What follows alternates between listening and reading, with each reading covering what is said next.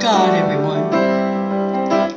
Who am I that you are mindful of me? How you hold me when I call.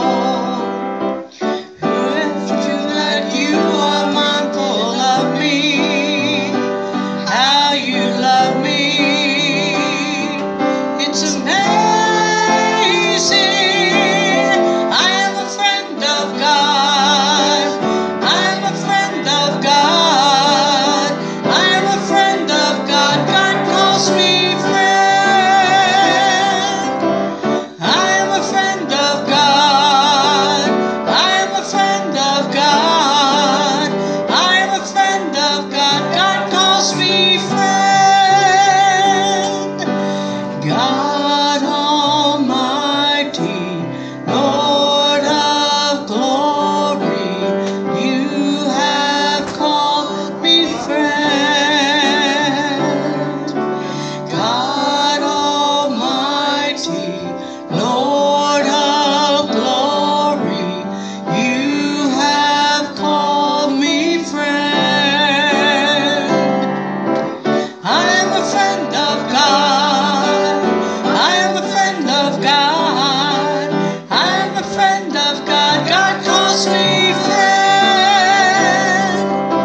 I am a friend of God. I am a friend of God. God calls me friend. All right, y'all sound great. We were jamming before we came on the air here, so we were ready for that one, I think. You people on the air there, just wanted you to know that we do have fun in this church. So, woohoo! Yes, we do. Yes, we do. And this one here is hearing things. I think she went to the door to answer, and no one there. I thought I'd point that out. She's our fire red person today, or fire person. She looks fantastic. I'll tell you what, her hairdresser probably spent hours on that, but I know it took like 2 hours just for one color for me one time. But anyway, good afternoon, everyone. Good afternoon. Good afternoon. And welcome to MCC of the Blue Ridge. If you haven't done so already, try to turn off your phones, turn them off or turn them down. We'll go on with this Tuesday night Bible study. Continues at 7 p.m. in person here at the church and broadcast on Facebook Live. The topic for March 21st and 28th is the last words of Christ on the cross. I can't wait to hear about that one. I will be here. Sweet. Yes, ma'am. Won't we? We'll be absent the first time, but we'll hear it online. Yeah, we'll hear it online, like she said. So, yeah, we'll be gone. We're on vacation. I'm sorry. I'm good at this, I know. But I have a few more things that were added on to here. I added a few, which could be scary. But the Valley Community Church is putting on a free movie for all at 7 o'clock. And the movie is called Simon Birch. I think it's something about a handicapped little boy and an elderly person who kind of changes the mind of all the people around them. So it sounds really good. And it's like bring your own snacks, drinks, what have you, popcorn. What? It's going to be on Friday. On Friday. Thank you. I forgot that one little important message. Yeah. Right. Okay. See, I added this one, so you know you're going to find some mistakes here, but anyway. We are asking for donations for a family who is homeless. Living in a truck, we are asking for donations for some sleeping bags.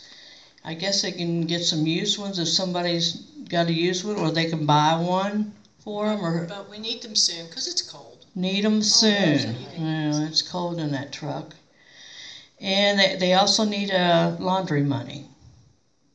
So think about that. And please give if you can, because they could really use it. And be on the lookout. We are planning a great Easter time. So I'm really looking forward. We're going to have Monday, Thursday. These are all at 7. We don't know the dates yet, but it is a Thursday. I know that. The 6th.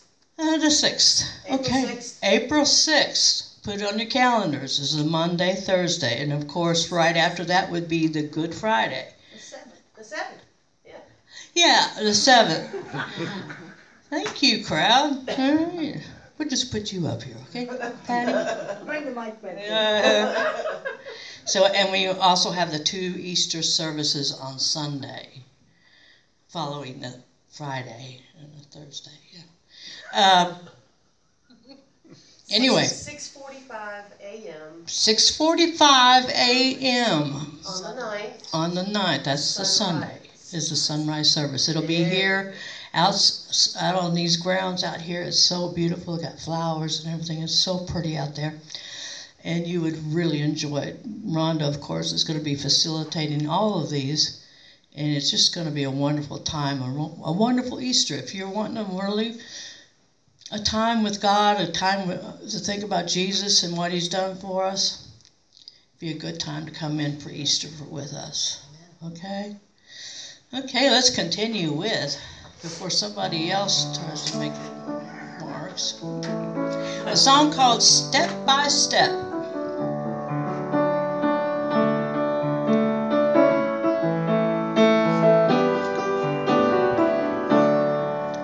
Oh God, you are my God, and I will ever praise you.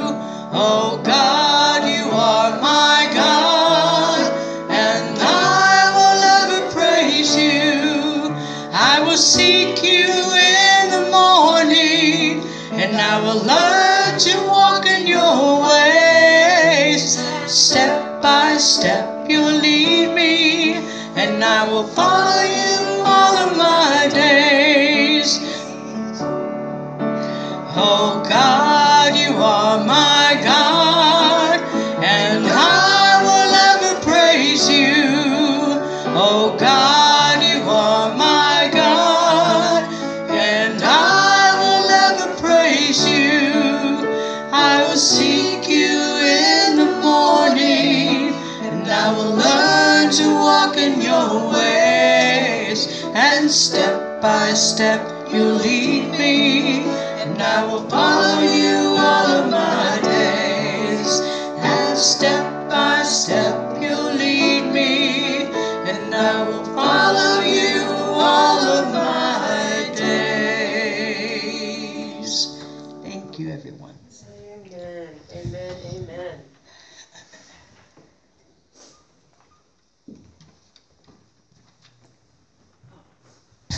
Oh, I'm on and live. Holy cow. Before I forget, I know right now is our prayers and praise time. And I have to praise again the fact that there are people out in cyberland that are that like the fact that I say, go get you a cracker or some juice or some water. And I joke about the Diet Coke and the chicken strip being part of their communion, but I got to tell you, that really happened. It really happened. The person was like, I'm just going to go get the nearest thing to me. And that's what they did. And they were online. It was back during COVID, and when it was like really ramped up at its worst. And they said I was able to take communion with the church. And I think that's beautiful. It's very ingenious, too, if you think about it. But as far as our prayers and praises, I know that we should keep Bonnie and Patsy in our prayers. Patsy's doing, what did Bonnie say? An itty-bitty bit better. An itty-bitty. And you know what? I'll take itty-bitty any day of the week. Mm-hmm. I don't know if you amen, but that's an amen. Amen. All right? The other thing is, there is someone in my world, a high school classmate. He is actually having his kidney transplant today. Oh, And I am so excited for him because this has been, it's been a very long journey for him. I have praises for a praying church. I have praises for a praying church. Ever since I stepped foot in the doors of this church, I know I have been lifted up in prayer. I know I have, when the praises have come along, you all have done that with me. And I know that when I say to you, someone you don't even know, someone you have no clue of, they could use your prayer. By the grace of God, I know you're going to do it. And that is an incredible blessing. And I'm going to say amen to you and to God for that. I don't know of any other prayers and praises. Oh, I know what I was going to say about the chicken fingers and the chicken strips. Y'all go ahead right now and out there in Cyberland, go ahead and get you your crouton, your water, whatever. Go ahead and get that so that when communion comes around, you don't have to be scrambling for it. All right? The other thing is out there in Cyberland, if you have any prayer requests or praises that you want to share with us, please feel free to type that into the feed, and we will get those, and we will be praying for you. Like I said, this is a praying church, and I tell you what, I thank God for it. Do we have any other prayers and praises that we want to lift up? Liz? On the 22nd of this month, my daughter will be 40. Oh. She has her baby, Okay. born last June. All right. 40 years ago, I had just turned 30, and I had her. Wow. We're continuing a bad tradition of older parents. Well, but I'm thankful for them and thankful for Absolutely. Grandma. So there you go. Yes. Grandma, Granny, Meemaw. Yeah. There you go. Grams. Great. All right. Does anybody else? Laura. Praise for my parents are celebrating 41 years of marriage tomorrow. All right. Which is just a real blessing. They've had a hard road to travel throughout that time, a lot of the time, but God's been very good, so I'm very thankful they're still together and still showing us how it works. Beautiful, beautiful.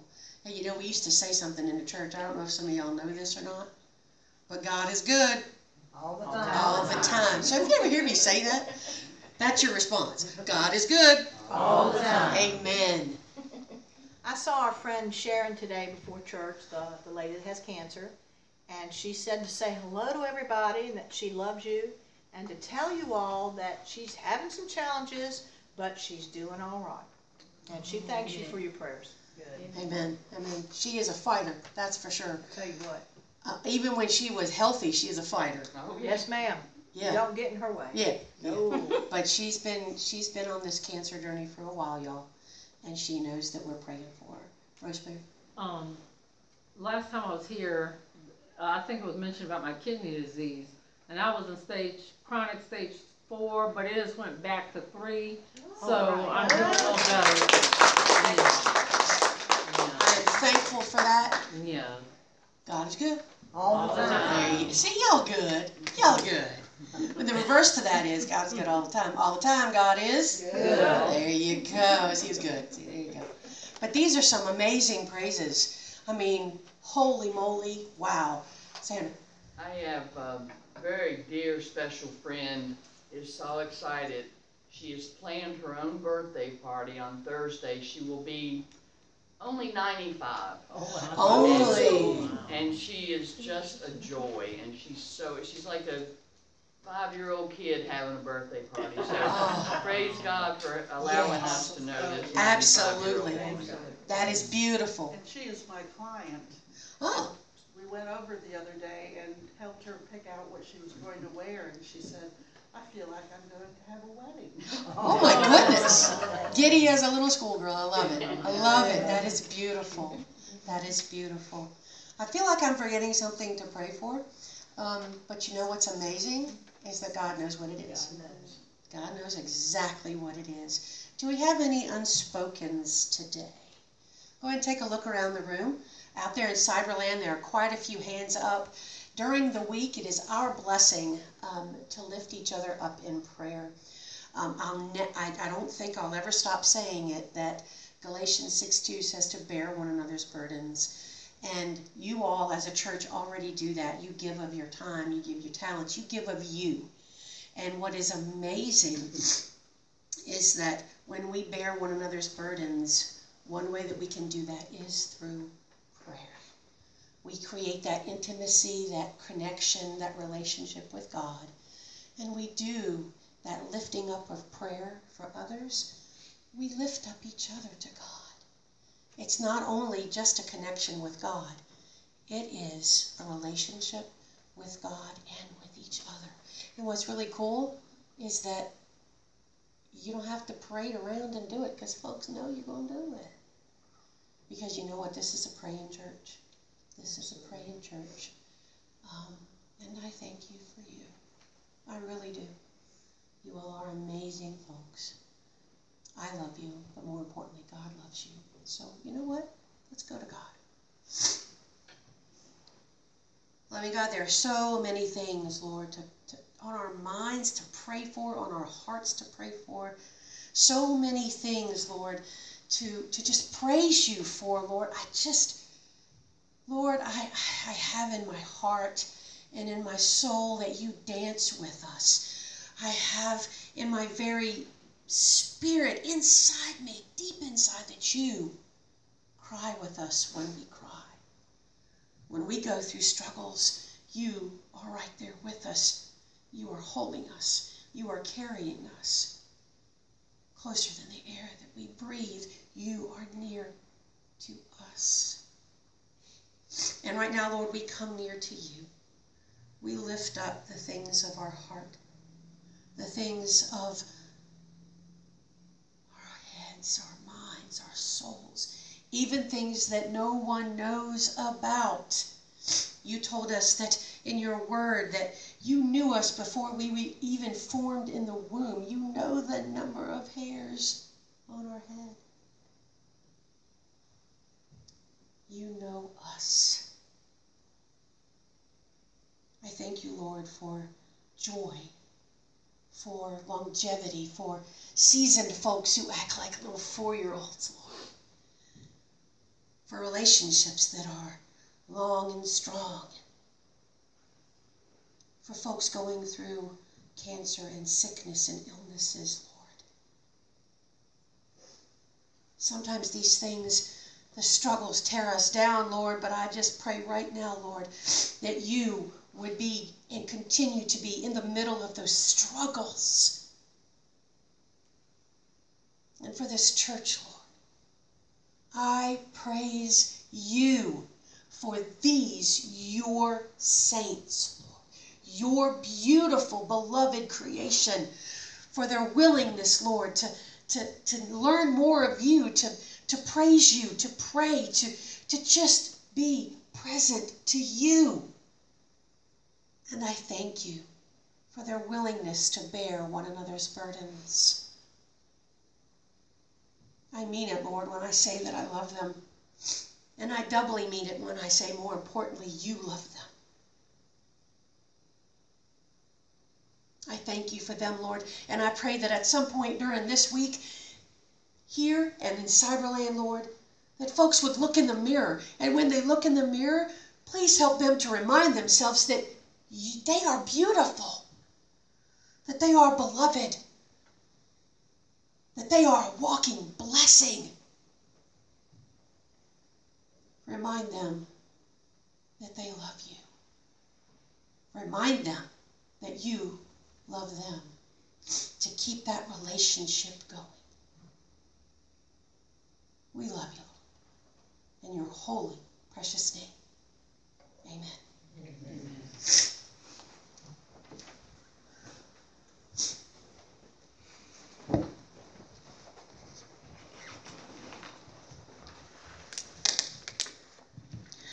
All right, so as we come to the time in our service for the offering, I wanted to share just a brief passage from Luke 21, which is the widow's offering or the widow's mite.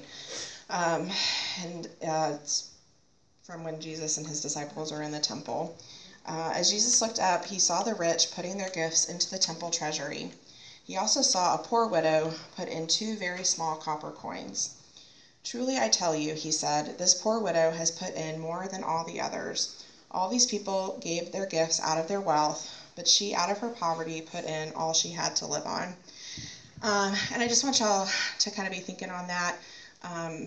When we ask for gifts, that can look like money, that can look like a lot of different things. It might be that you're being called to, volunteer for a role in service, or there's a neighbor that you've been really meaning to reach out to, and they're looking for an offering of your time and attention. Whatever that might look like for you, I encourage you to be thinking about giving what you're called to, and not necessarily what's expected, but just what God is wanting you to give. So as the offering plate comes around, feel free to give as you're able, or as you're feeling called. Bless the plate with your touch and with your prayers, so that all of the gifts that we give can be multiplied. Thank you.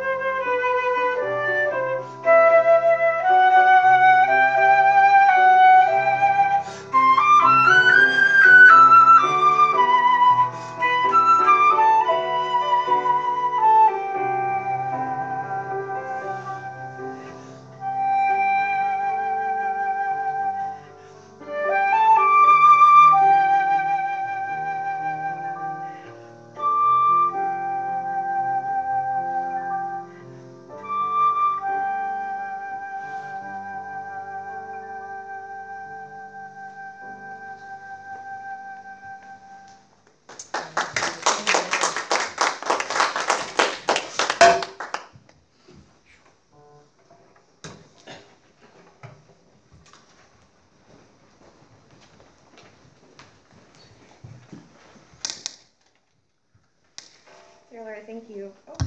Dear Lord, thank you so much for the gifts that were given today and that we will be giving over the course of the next week and as time to come. I ask that you would take all that was given and is to be given and multiply it for your kingdom and for your glory. In Jesus' name, amen. Amen. All right. Let's see if I can coordinate myself here. So for our scripture today, we have two passages. The first is from Psalm 23, and this is from the NRSVA translation. The Lord is my shepherd, I shall not want. He makes me lie down in green pastures. He leads me beside still waters. He restores my soul. He leads me in right paths for his name's sake. Even though I walk through the darkest valley, I fear no evil, for you are with me. Your rod and staff, they comfort me. You prepare a table before me in the presence of my enemies. You anoint my head with oil. My cup overflows. Surely goodness and mercy shall follow me all the days of my life, and I shall dwell in the house of the Lord my whole life long. And then our second passage is from John 9, verses 1 through 7 from the Message.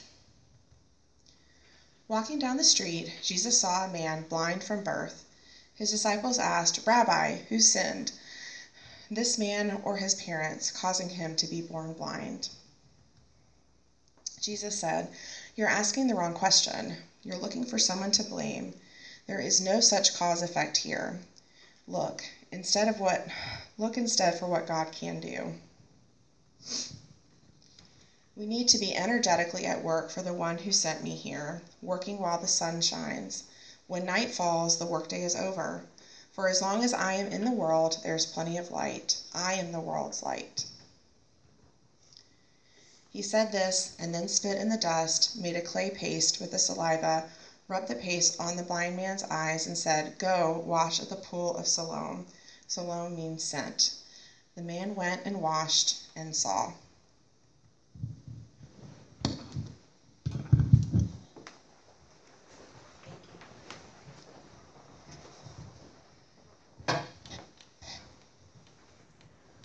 Excuse me for a moment. One of these days I'm going to get this microphone set up. By the time that happens, it'll probably Jesus come back or something. Excuse me.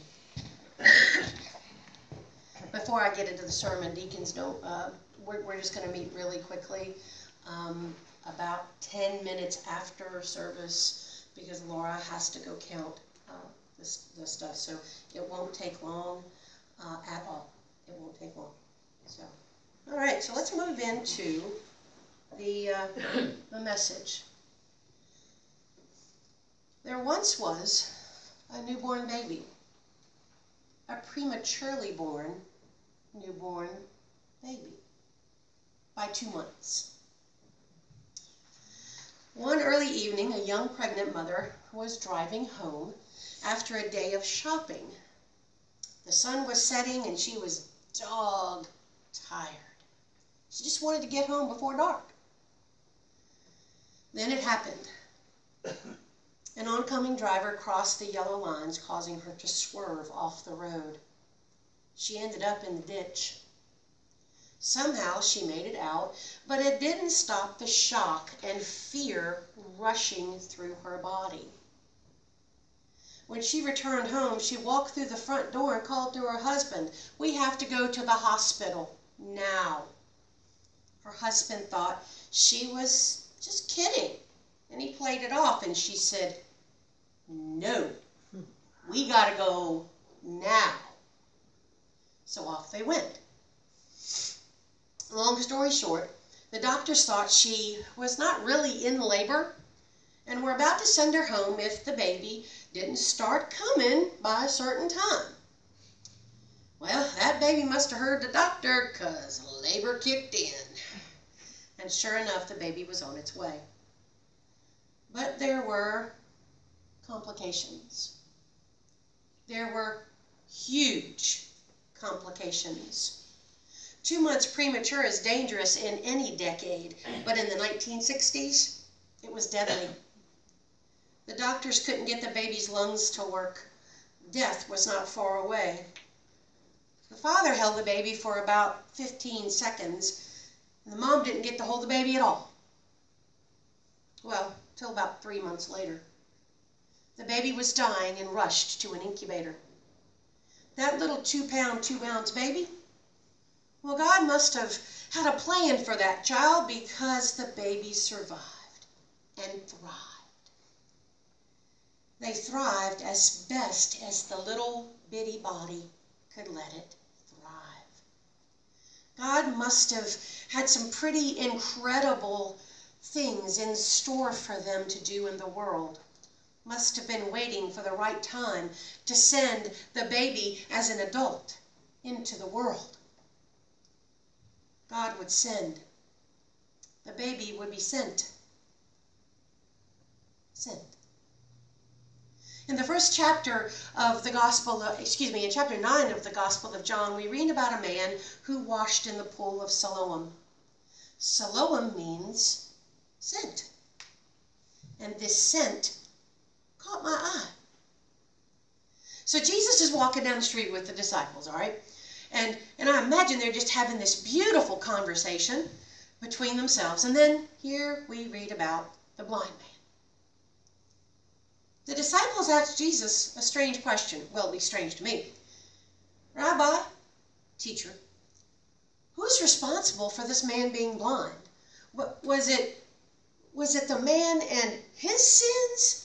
Or was it the man's parents and their sins? What did they do to cause this blindness? Jesus, who caused the blindness? Then in true Jesus style, I imagine he paused, took a deep breath, exhaled, and told the disciples, you're looking for the wrong culprit.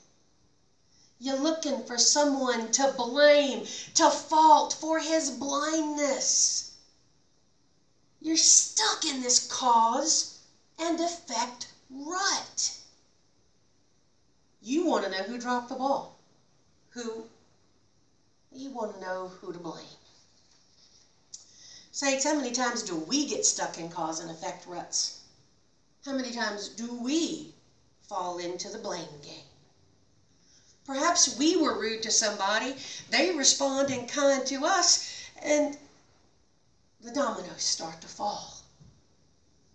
Well, if that person over there hadn't have been so rude, I wouldn't have turned away and walked away and stomped off and huffed.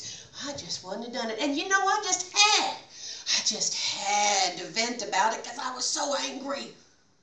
I mean, I just had to tell somebody. My inner hillbilly would call that meeting ugly with a side helping of gossip. Or maybe we don't take time to breathe when people make us angry. Maybe we don't take time to breathe when we allow them to make us angry. We've had it up to here with others' junk, and we just explode. Well, I wouldn't have exploded it up if other people would have just done their part and not acted like such an... I'm going to let you fill in that blank. Or, my life would be so much easier if I had a bigger paycheck. I'm tired of living paycheck to paycheck. If I just had more money, I could go out and out to eat every night. I could even have a better wardrobe. Or I could have enough money to get that fancy SUV my neighbor down the street got. Pity, excuses, impatience, anger, blame. Sometimes we do those things and it doesn't really help us at all. But when we turn those things around, we get something completely different.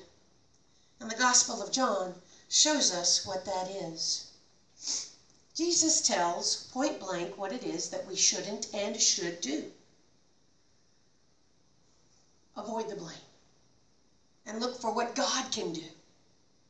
And in true Jesus style again, a few moments goes by in that passage and Jesus shows us what God can do. Jesus spits in the dust and makes this paste with his spit in the dirt. He rubs it on the man's eyes, and he tells the man, who is blind, to go to the pool of Siloam and wash. He does it, and now he sees. Now, am I the only one on the earth that can't stand a wet willy? I can't stand those things. They make me cringe.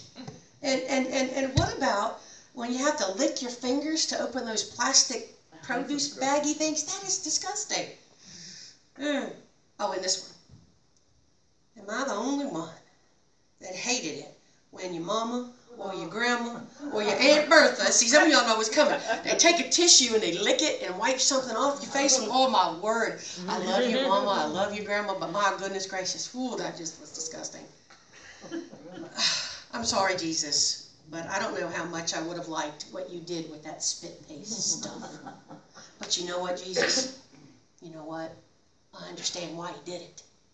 At least in my thinking, I think I understand. Y'all, did Jesus really need the paste to heal the man? No.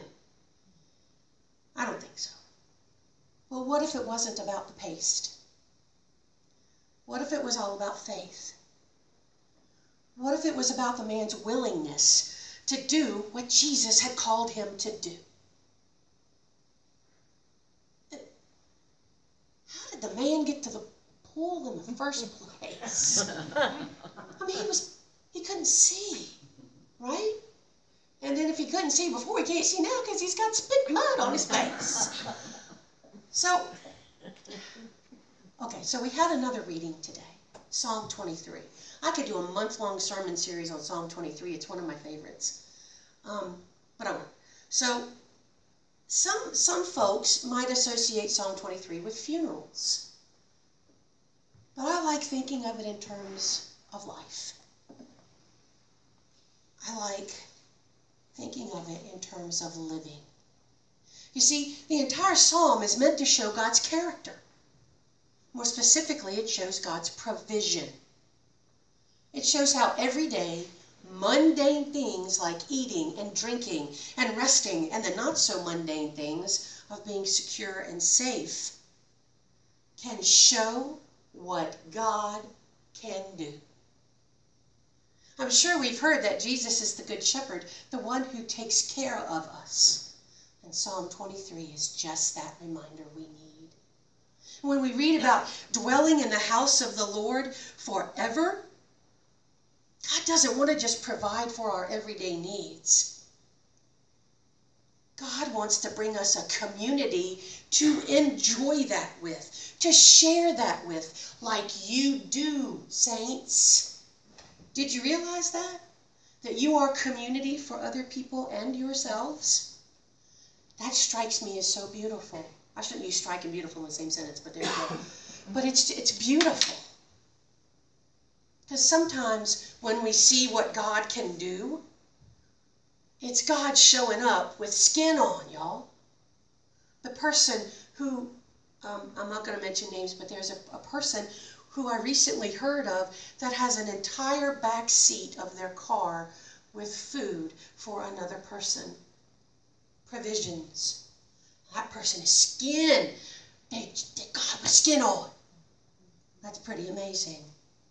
Let's see what God can do. In the Gospel of John, that man was a living example of what it means for the Lord to provide. The man didn't give excuses. He didn't pity himself or blame others. He simply did what Jesus asked. But that question of how in the world did the man get there to the pool in the first place still kind of nags at me a little bit. See, somebody must have helped him. I don't know how familiar he might have been with his surroundings, but he must have had some help. I've seen pictures of that pool. I did a little bit of historical research, which I love doing. And that pool is pretty deep, and it's pretty wide. And it's pretty tricky to step down into. You see, the pool of Siloam, it was considered by some to be the place where people could go to bathe, so they could be ceremonially, yeah, that thing, cleansed before going into the temple. You go in, you wash off, you go out. You see, if I were blind, and had this mud on my eyes, stepped into the pool to bathe and go out singing, I'd be doing some praising, y'all. I'd be doing some crying, some yelling. You would see this big girl dance like you have never seen a big girl dance in your life. And out of my lips would probably come, look what God can do. The man who was blind would have needed the help of others, whether it was someone near him, the disciples, or maybe Jesus. I don't think the man thought his help would come in the form of some spit and dust from Jesus. I don't think that at all. But what I am 100% certain of is that he was faithful, and he didn't mind getting a little muddy. He didn't mind getting a little wet. He didn't mind it at all. He didn't mind if there was an inconvenience. And if he was inconvenienced or scared or wondered, what in the world is this man doing? We don't know about it. He didn't mind it. Jesus told the man to go, and he went. He bathed in the pool of Siloam, the pool that means sent. Friends, this week I encourage each of us to get a little muddy, to remember God's provisions, to turn from the things that keep us from bathing in God's love and provision. Let's have the faith of the man who was blind. Let's have the kind of faith that opens our eyes, our hearts, our mouths, our souls to the calling of God to go. To go and love. And that little baby in the story, I'm thankful God gave the medical staff the skills to get my lungs to work. I've spent 40 years waiting to live out the call to go love through formal ministry. But saints, we don't have to wait 40 years, 4 months, or even 4 hours. We have an opportunity to step outside of these doors, to step out in faith and to go. To step out with faith knowing God will provide. Let's go love today and show the world what God can do. Amen. Amen. Amen.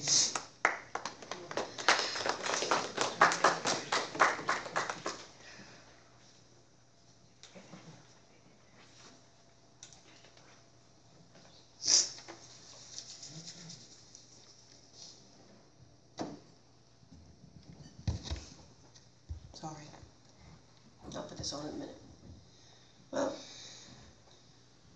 on the night before Jesus was crucified, he gathered with his disciples and those who had loved him,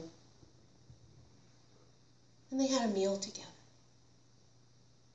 And at some point during the meal, he took bread from the table, he lifted it to heaven, he gave thanks for it, he blessed it, and he broke it. He turned to them and he said, "This is my body,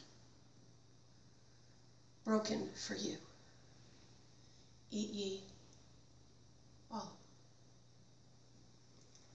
And at some point during the meal, he took the cup from the table and he lifted it to heaven. He blessed it, he gave thanks for it, and he said, "This is my blood shed for you as a sign of a new and everlasting covenant for the forgiveness of sins. And each time you eat of this bread and drink of this cup, do so in remembrance of me." Do so in remembrance of me. And in our tradition here, in this church, we say the mystery of our faith, that Christ has died, Christ has risen, Christ is coming again. Hallelujah. Holy God, we thank you for you. We thank you for your gift of love. I ask that you would bless these elements, Lord, whether they be the cup, the wafer, Lord, or the small communion cups. In whatever form that takes for communion today, even a crouton and a glass of water, Lord. I pray that you would bless it and that there would be reminders of your unconditional love. Amen. For those of you who may be new to this communion, MCC Church celebrate an open communion. And what will happen is Mo and I will be up here serving. There will be a holder in the middle. We will either, by your request, hand you a communion cup packet if you wish not to come up, be served this way, or we will take a wafer, dip it in the juice, and offer it to you with a blessing. So, Laura?